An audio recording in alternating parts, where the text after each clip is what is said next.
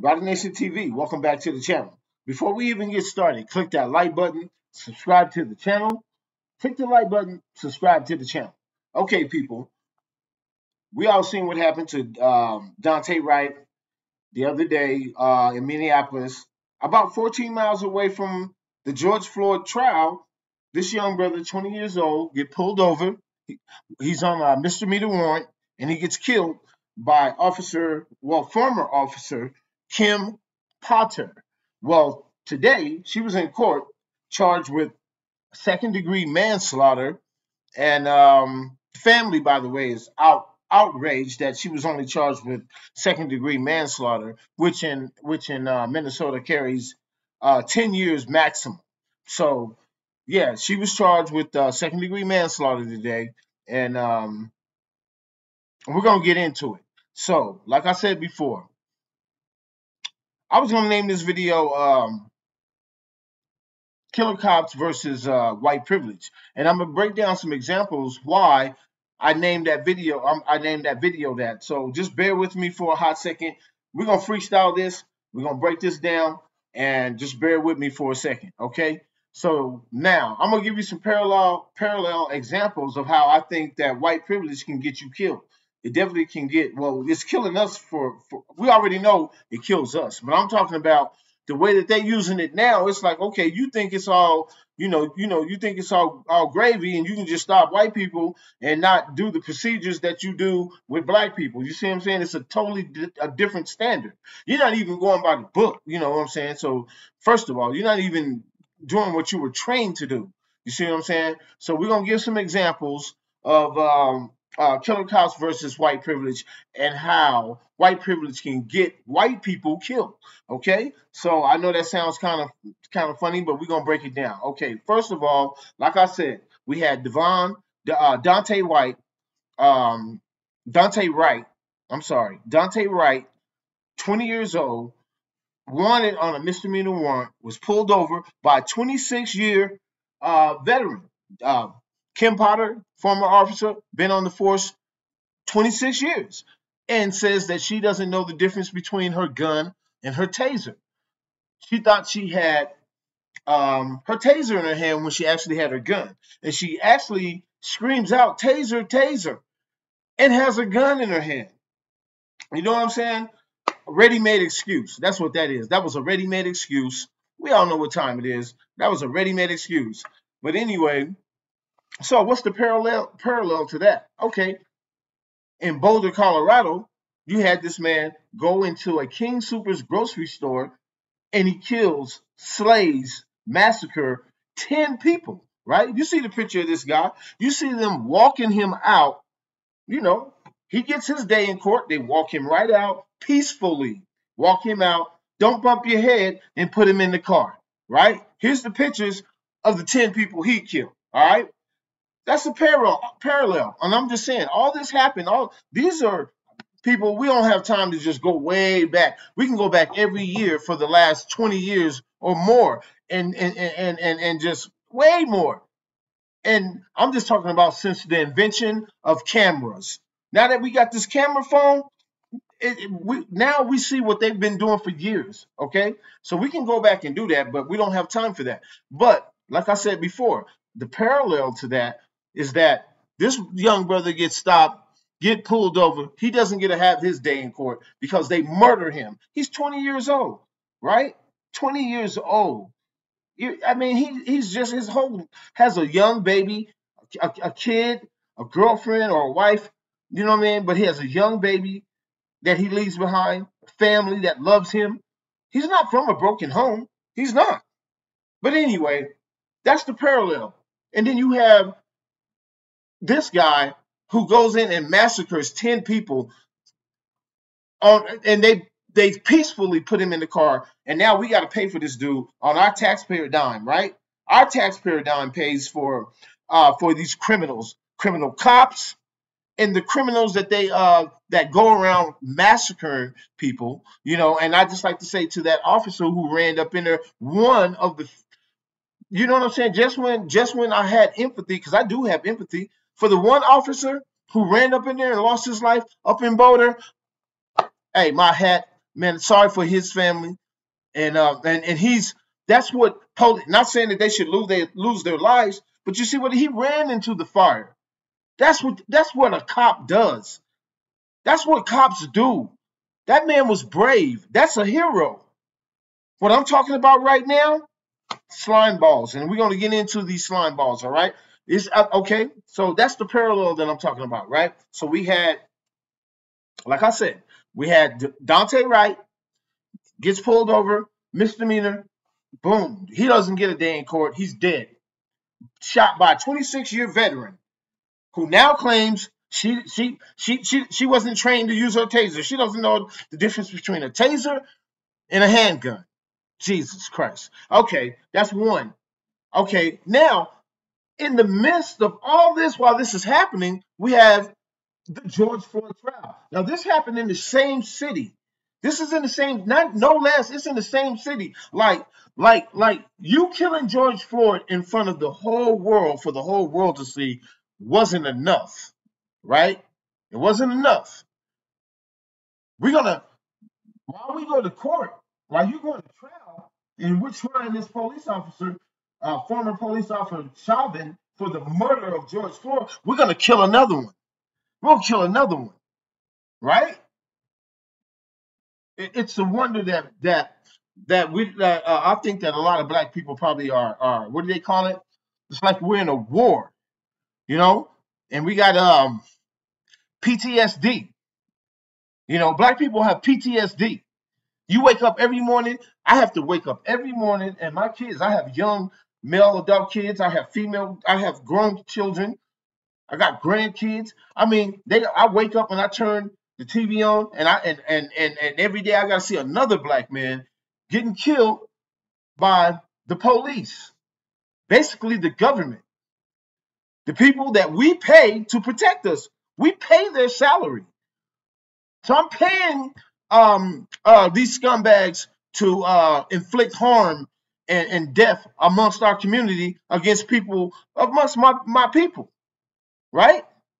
Okay, so let's go. So like I said, we all seen what happened with George Floyd, right? We all seen the cockiness of this dude, this little 140-pound individual, put his knee, handcuff this brother, and with the help of his other officers, and then grind his knee all in the back of his neck.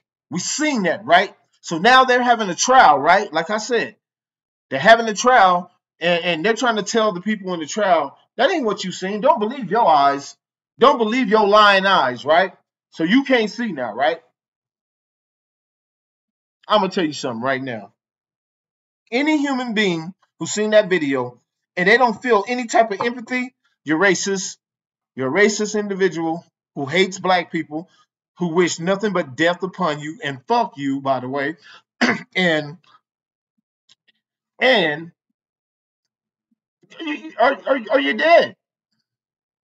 Because only a dead man can't see that. That you can't tell me what I seen, right?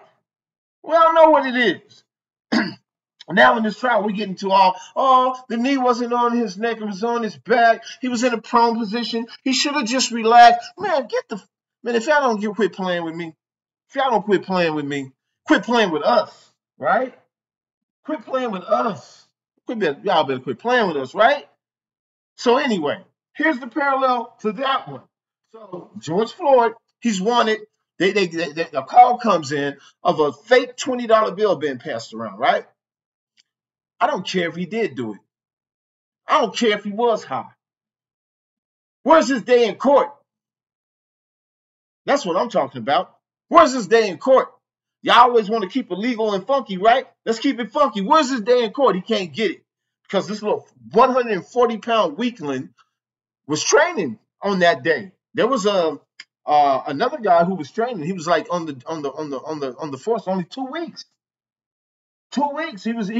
So he was basically showing him, yo, this is how we get down. This is how we do it. I know you only been on here 2 weeks, right?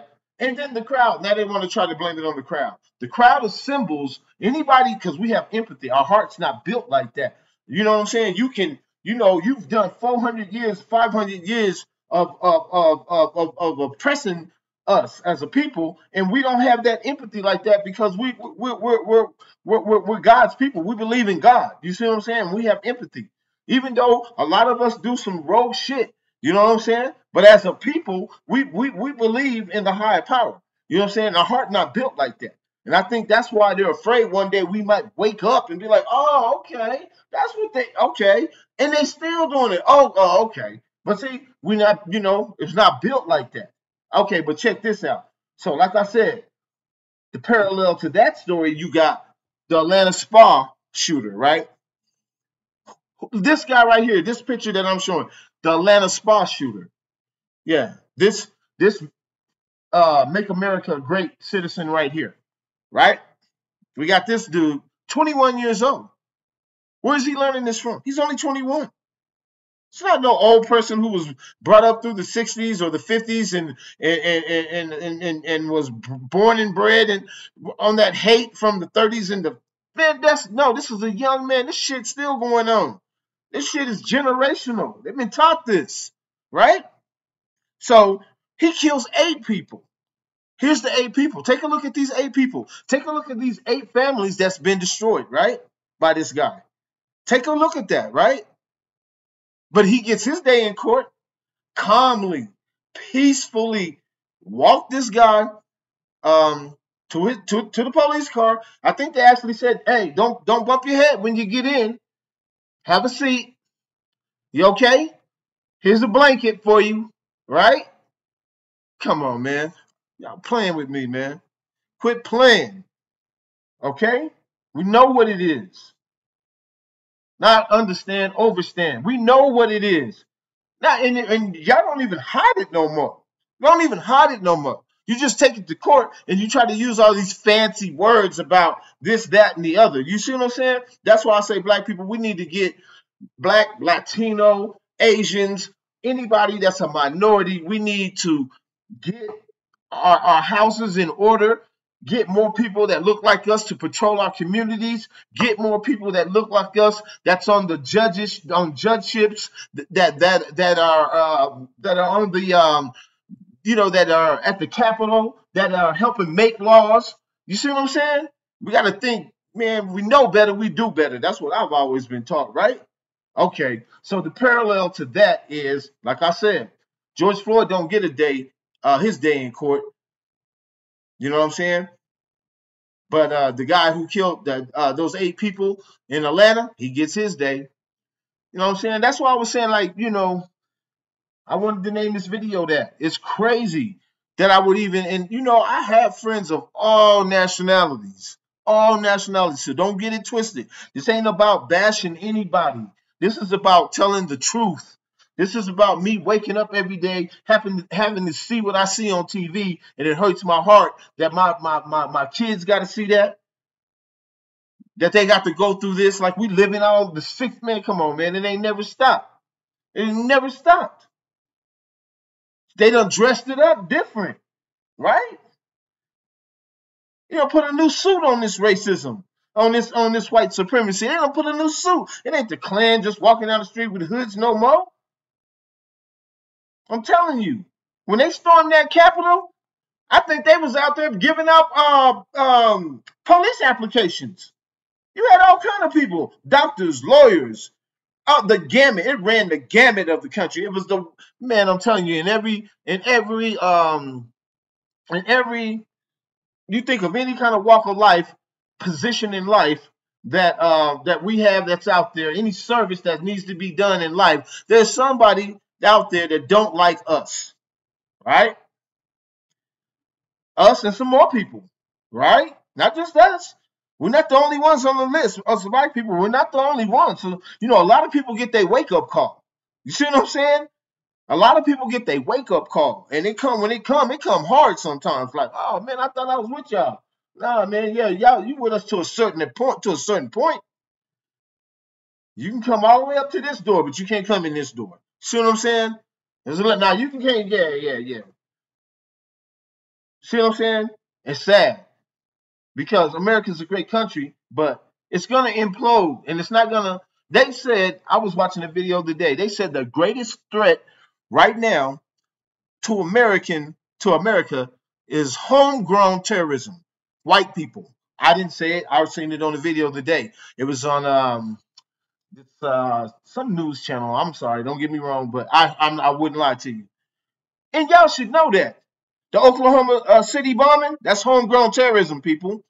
Right? Let's get it. Roddy Nation TV. Click that like button. Subscribe to the channel. Quit playing, y'all. Click the like button. Subscribe to the channel. Like I said, we're going to get into it, right? Now, here's another one. We got the brother, right, from Virginia, a second lieutenant in the with the Army Medical Corps unit, right? He just bought a new Chevy Tahoe. It had tinted windows, and the temporary tag was in the back. Police claimed they couldn't see it, but as they approached the vehicle on the police's camera, you can see the tag. But when they check this out though, people, when they approached the vehicle, it's just like they walked up to the vehicle. Hey, how you? No, get out the car. Guns drawn. Guns drawn. Hey, what's going on, y'all? I'm a second lieutenant. I'm in my uniform. What's going on, police? Cussing, all kind of cuss words and stuff. And I'm sorry, if I try to keep the cussing down to a minimum. I feel that I can speak more clearly and more intelligent without cussing. But sometimes, man, sometimes you just got to call it like it is, man. And if it's like this, like I said, what they doing right now, it's fucked up, and y'all know it is, right?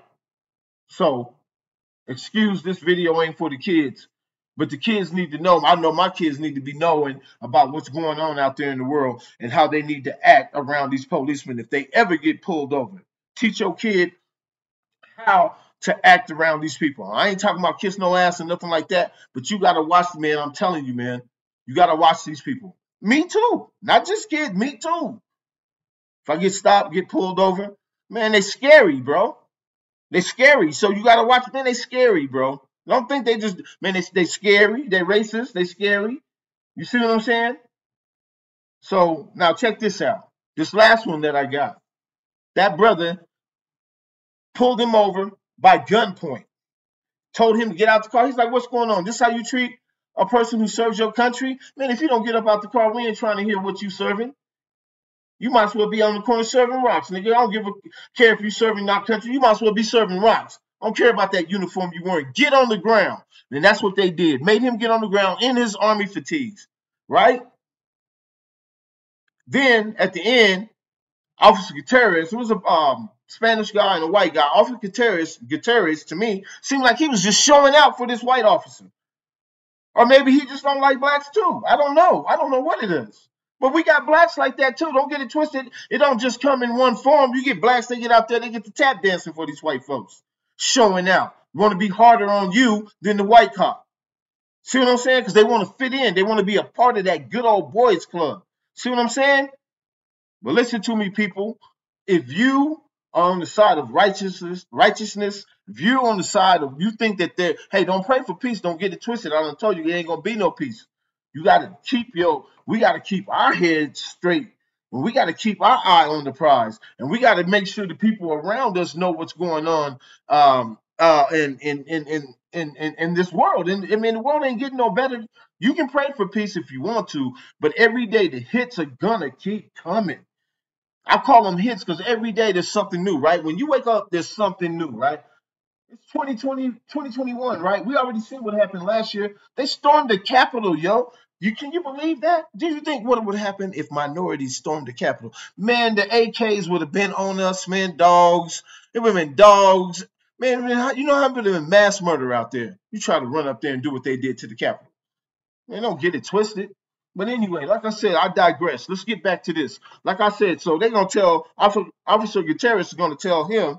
Well, after they done put him down, sprayed him with mace, laid him on the ground, they're gonna ask him, why didn't you get out the car? He's like, do you see? I'm a man. The dude was like, didn't understand what was going on. I was asking you what's going on. I served you don't see the uniform?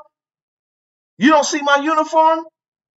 Is this a felony stop? No. Did I shoot somebody? No. And they do this to this brother. Hard to watch, man. Hard to fucking watch. Now, he's a black Latino. So I'm guessing he's probably from like Puerto Rico or Dominican Republic, somewhere along those lines. But it don't matter because you know what they seen first? His black face.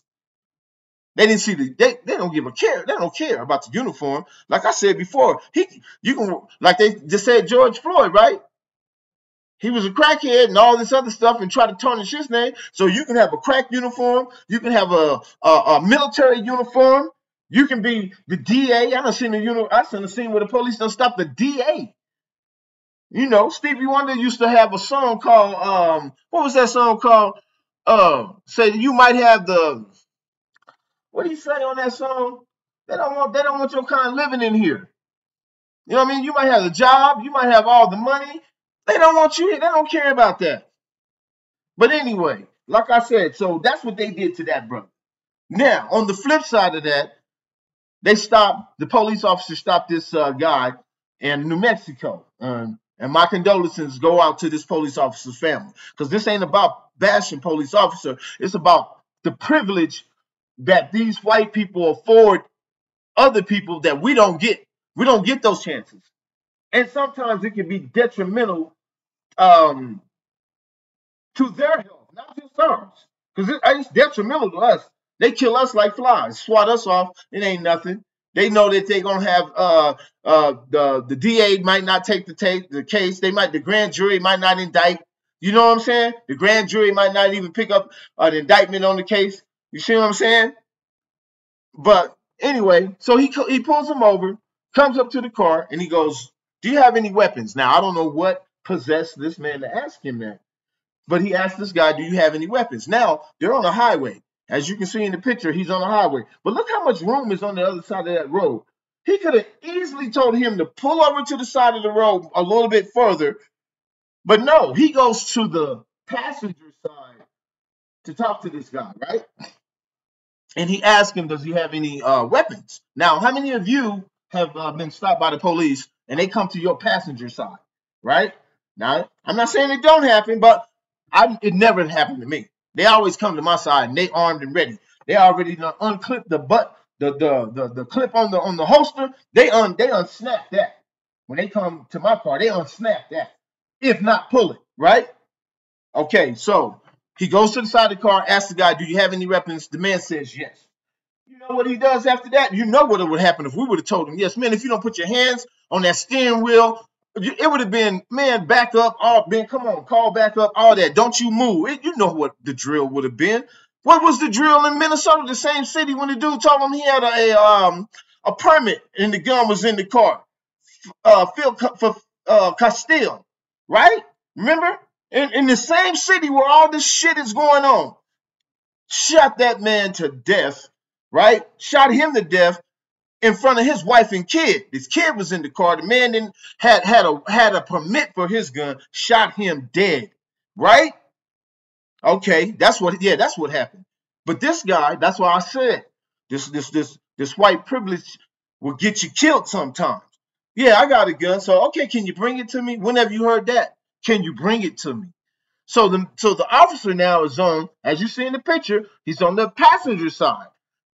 The other guy, he walks back, and you see the gun raised towards this guy. He don't even know what the fuck is coming.